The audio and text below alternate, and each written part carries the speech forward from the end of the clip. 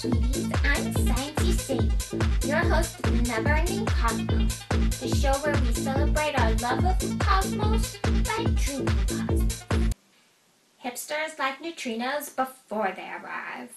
I'd tell you my neutrino joke, but it'd probably go straight through you. Your boyfriend is like a neutrino because he's known for being small and weakly interacting. This week, we're asking the Sciency question, do neutrinos go faster than light? FTL, OMG, anyone who claims to be Sciency knows that stuff can't go past the speed of light.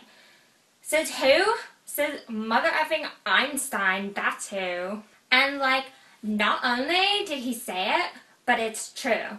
And not only is it true because he said it, but because it's been confirmed experimentally over and over by scientists everywhere, since forever.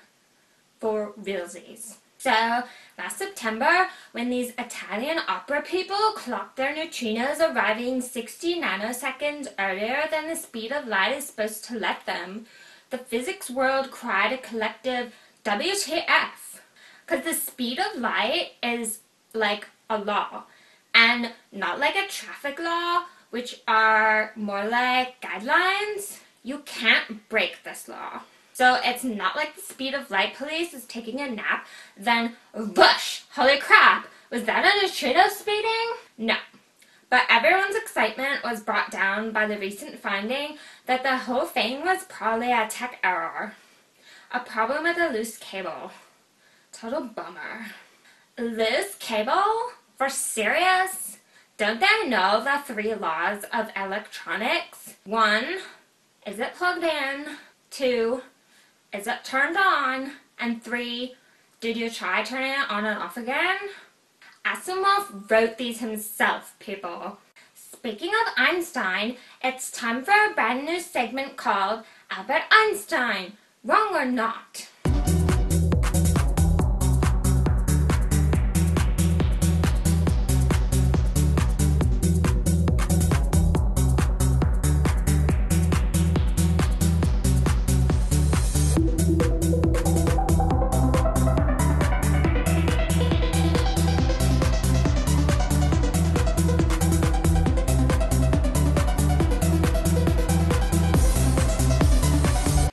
Let me check. Not!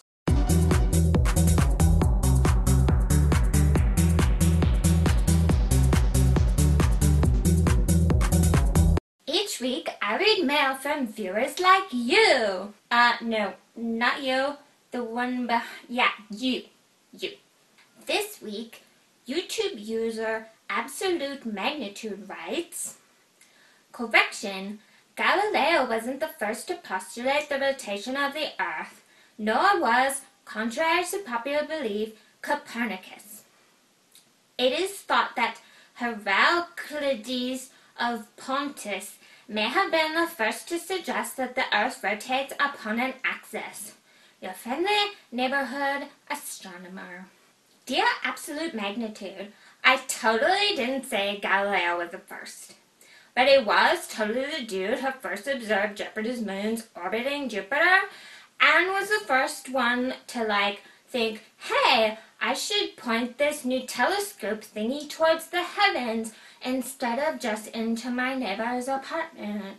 I throw my hands up in the air sometimes, saying, ayo, gotta let go.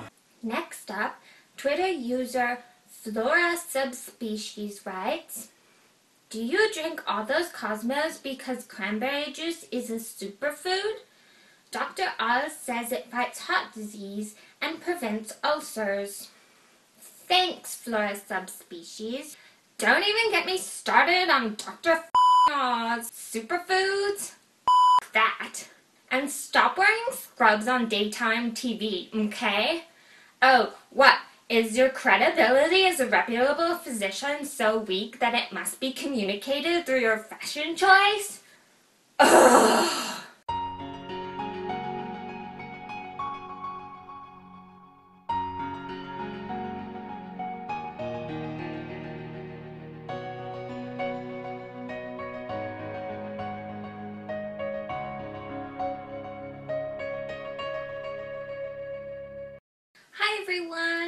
I'm Sarah Mayhew, creator of the Never Ending Cosmos with Sciency Sadie.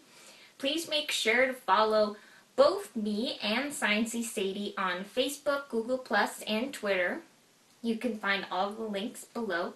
If you'd like Sciency Sadie to read your viewer mail, please leave it in the comments in the channel or in one of the videos. You can also send your questions, comments, or suggest a story for Sciency Sadie through Twitter, Facebook, or Google+. Also, I'd like to draw everyone's attention to the latest issue of Skeptical Inquirer, which features artwork by myself on the cover as well as a featured article on the inside. So please do check that out, and thanks everyone for watching. See you next week.